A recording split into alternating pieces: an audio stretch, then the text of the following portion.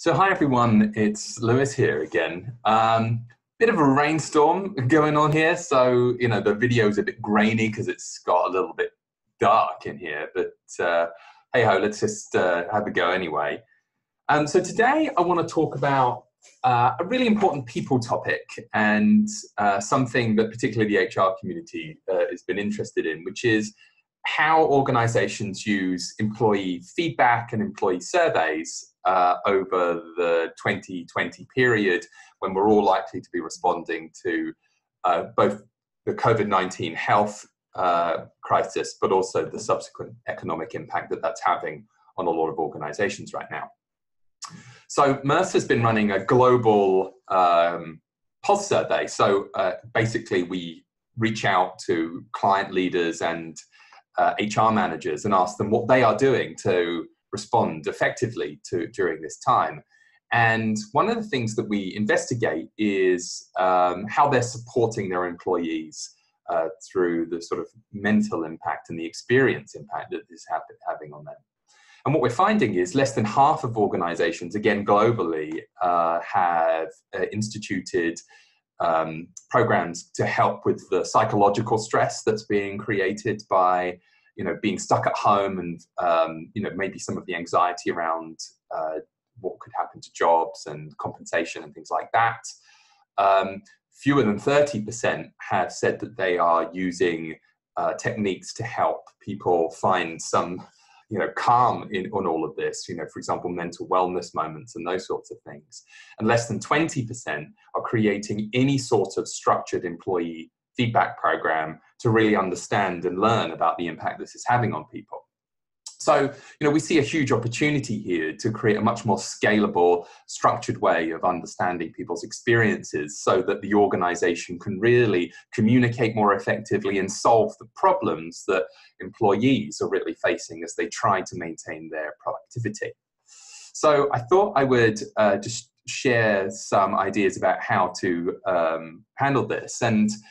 for us, the entire employee feedback space can be broken down in the way that we've been looking at it into two main areas. The first is if we think of surveys, and surveys are still a really useful tool because, frankly, it's the most ethical way to find out about how people are thinking and feeling about their work right now, asking them to tell us. We can break those surveys down into mostly two main categories: cyclical surveys, ones that run every so often, maybe measuring concepts that don't change that much, like employee engagement, and always-on surveys that are run more frequently to understand key aspects of the employee experience. And a lot of organizations we're talking to now are starting to think about pulse survey programs that can really start to identify challenges with, for example, changes in the organization culture,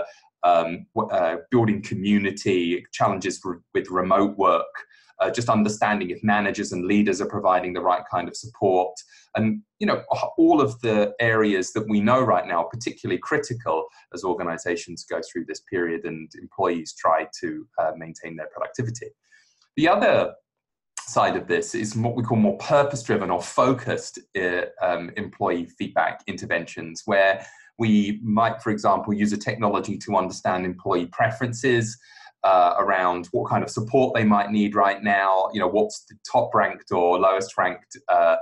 intervention that they would see as useful, or what benefits are they getting the most out of, what benefits are they getting the least out of right now, or a deeper dive on topics like inclusion, stress, mental health, using technologies like a digital focus group.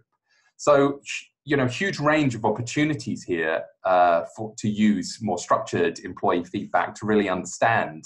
how people are thinking and feeling, and to take in actions in order to support people through this period.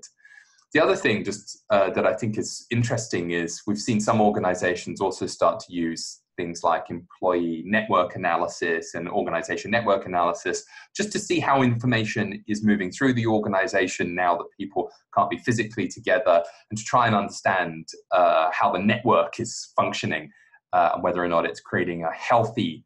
response to the current situation, or whether or not an intervention is needed. So there's lots of opportunities to use more data through this time. I'd love to know what you've been up to, what kind of programs have you been using to support people, what kind of feedback are you using, and how have you been taking action on that data? Let us know in the comments.